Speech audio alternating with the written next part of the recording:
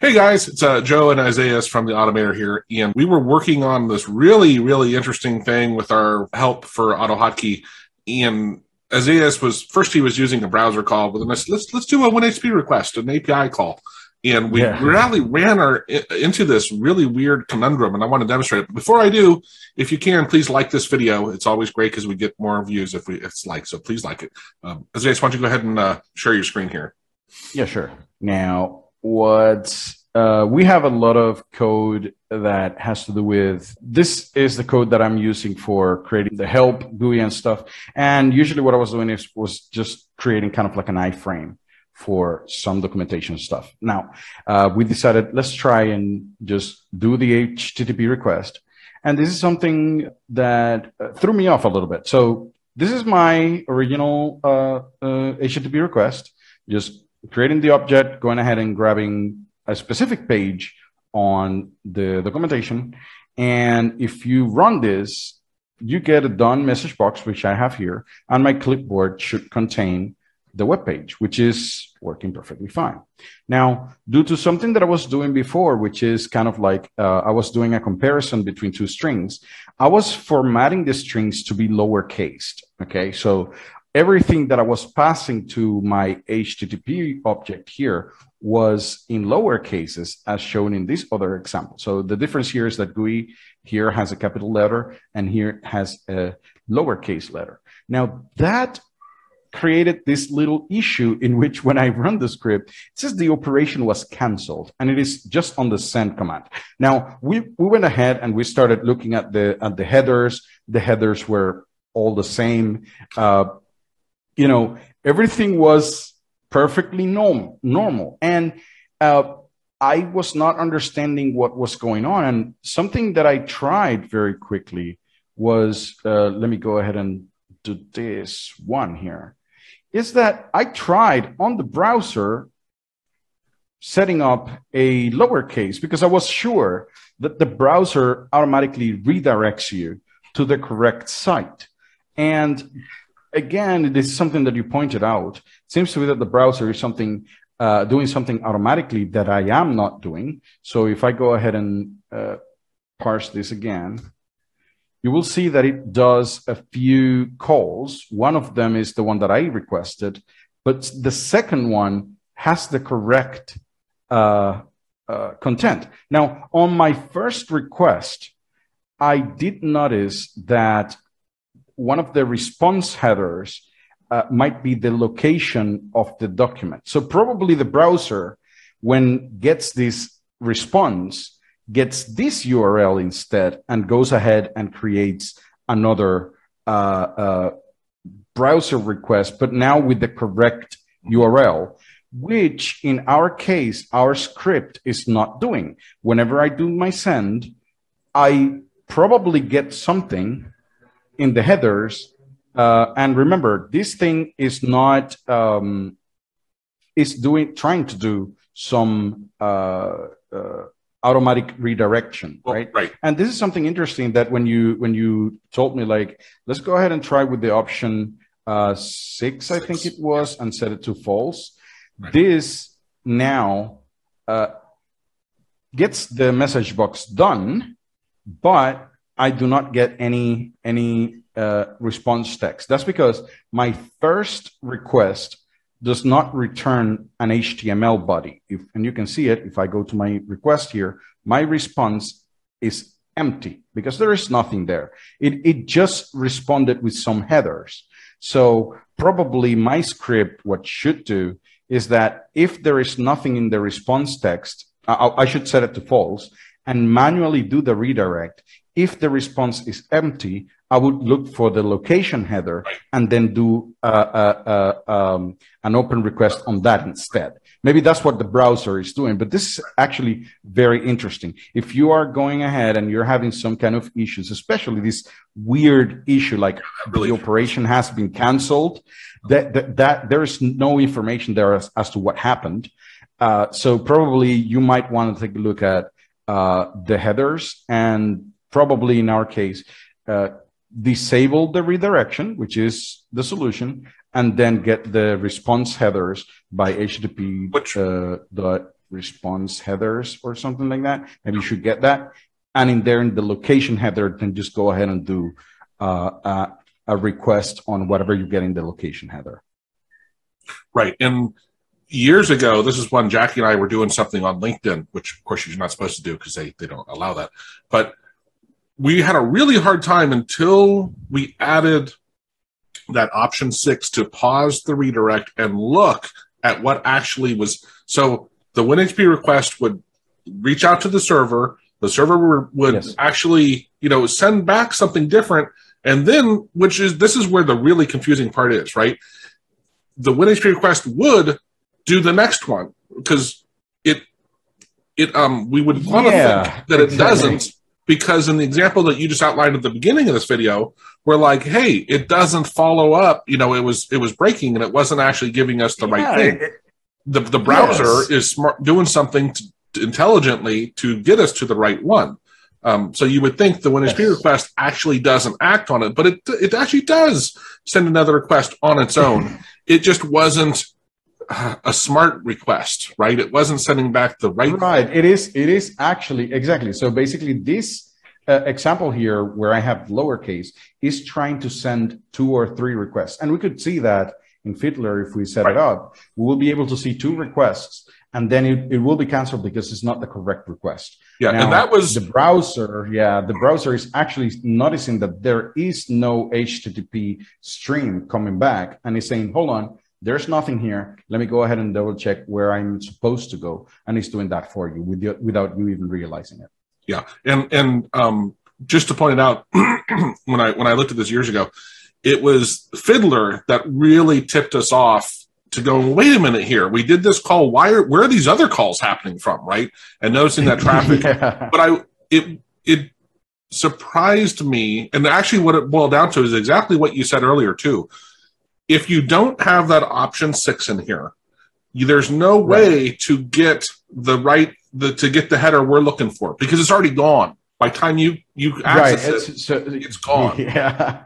So you have by the time this guy does the send here, it gets some headers and it tries to send them again, and then it fails. But you're not able to do anything. Right. But if you do have the option 6 around, so if you have that, as soon as you do as soon as it makes the first request, it stops, and then it lets you continue with whatever you're supposed to do. In that case, I would perform a check. If this is empty, then I would do another request based on the location header and so on. But this is one of those situations in which having the correct URL is what was causing the issue. I do not have the correct URL, and my script in this case is not doing anything to alleviate that problem. And I know you mentioned earlier, but the other 2 things that kind of threw us at the beginning was the response was so fast. Not invalid. What did it say? The error. Cancel. It was so fast. It really felt like it never even got sent. It's like you click the button. Right, exactly. I was like, what happened? Why is it even canceled in the first place? And the problem is that you do not get much information about it here. But this is kind of like one way of you to try to understand what is going on, going to the browser using Fiddler to verify what the headers are or what is going on. And that's how we were able to figure out in the end. And funnily enough, your computer was working when I passed you the URL. But the problem is that I copy pasted it from the browser, so the URL was the correct one. That's hilarious. So I passed it. I was wondering how I ended up with the right one. I'm like, it works fine for me. And then he looked at it and was like, wait a minute, there's the difference. Yeah, there's the difference. It is just one letter that is not in the correct case. And that was it. That's what is breaking the HTTP request in this case. Wow. Yeah, amazing. Very interesting. But I hope that this helps you guys kind of understand what you're doing when you do API calls and just troubleshooting, right? Of when you are trying to get in somewhere and you can't, you're getting either 300s or 400s or 500s, there's something wrong. This is one thing to throw in there. It's one of my first things I'll do is just say, let's throw in that option and stop the redirect and see if that Yes, and just to clarify, those numbers that you were referring to is the status code here. You could actually just look at it as a message box here. And that is interesting because now the funny thing is that I will not get this far. Okay, so I will not get this far. The object itself is going to return an error before I get to the status. So I will not be able to see it here. That's one of it is a little bit difficult to troubleshoot this particular error because you do not know what is going on.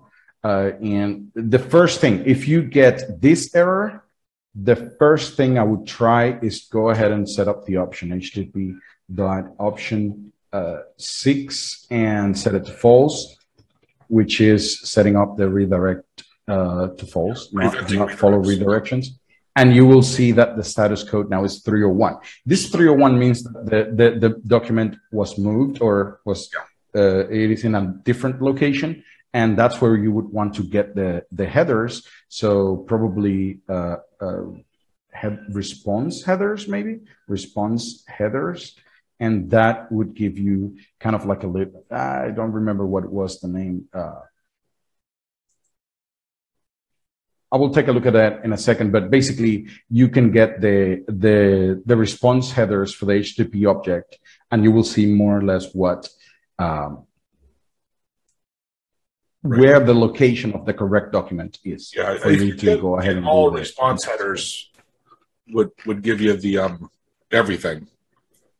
Yes, it would give them all to you in one big like text. I would just go ahead and do this. But there is a way to specify, like just get location. Yes. Yeah, so right now I just, here we go, response stream, status text. Oh, so this one doesn't have the response headers. No, this is just the text like moved. That should say move permanently. Yeah, that's what it is. So we'll just show the get all in general, throw in the get all response headers. Here, that's a method. Okay, get all response headers. That's a method. Right. There we go. So this is the one that I was looking for. And there's location right there. Location here. And this location will contain the correct, right. So you could go ahead and get that and parse it. If you get a 301 or something, you should manually parse it and and there's a way to get response header and say get this just this one, so you wouldn't even have to do that. Just that one? I don't have it in front of me. Yeah, here it is. Like, get response header. Yeah. And probably I should just put location there, maybe. Yeah, in left paren, double quote, right paren, after I believe so. Probably something like that. Yeah, there you go. So now you have that. If you get a 301, so if http.status equals 301, which is kind of like that it moved, then just get the location for that and just open that again. So we will open a get for that. This should, in the end, work for me. Yeah, you just read. So, right. So now I'm just opening whatever the location is and then just http.send. And that in the end should give me message box http.response text probably should give me something. There you go. So this is again, and I remember, because it does that twice. When I was looking at the traffic, for some reason, there were several calls, right? Right. So it was a few moves, as you can see. So you get this status here like several times. Probably what you want to do in this case is just a while loop. So while you get that, while the status is 301, so every time you get that, then just get the next location up to the point where you would get the web page completely. You see that? So instead of doing an if statement in this case, I would just, while you continue redirecting me, then just get the new location to the point where I would get the response that I'm actually looking for. But this is when you have this part here that you set the do not redirect. Right. So if you set this to not redirect, then I would suggest you using a while loop to move how many times they move you to the new location, and then you just go ahead and have your web page in the end. So this is how you would smartly go to the correct location, right? But yeah, I think this is the solution to this little problem. Or get the correct URL the first time, one of both, right? Yeah, but that's it, you know. Awesome. All right. Thanks, man. Bye. You're welcome. Hey, thank you for watching that video. And if you just enjoyed that, you probably aren't at a beginning level. And I highly recommend you work through the intermediate AutoHotkey course. You can see the URL over my head here, which will give you a coupon discount. And you learn a lot of, more advanced things of working with controls, loops, and functions, and objects. There's a lot of great stuff with file paths and then what you can do. AutoHotkey is an amazing tool. Having the course will help you have a direction of where to go and a flow and a work through, because otherwise we kind of learn AutoHotkey here and there, and it gets to be a big ball of mess. So having the course helps you make sure you work through it in a systematic way. I hope you enjoy it. Cheers.